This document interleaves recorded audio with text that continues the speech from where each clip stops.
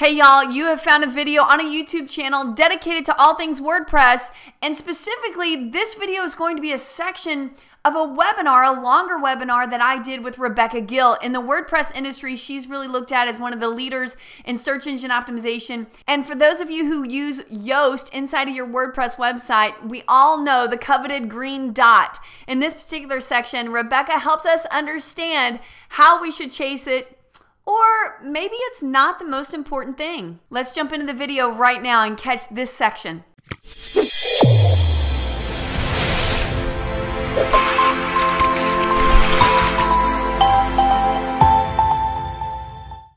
Okay, so while we're on the subject of Yoast, let me just clearly say, do not chase the green dots.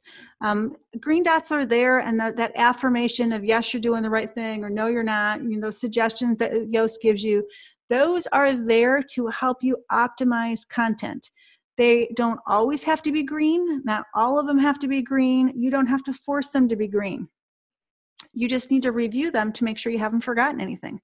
A good example of that is it will encourage you to make sure that your keyword is part of the image alt text. But guess what? When you force your keyword in, 99.99% of the time, that becomes keyword spam, and it works against you because you're not servicing the user, you're not servicing screen readers and accessibility, and you're not serving the search engines because you're not helping them understand what that image is.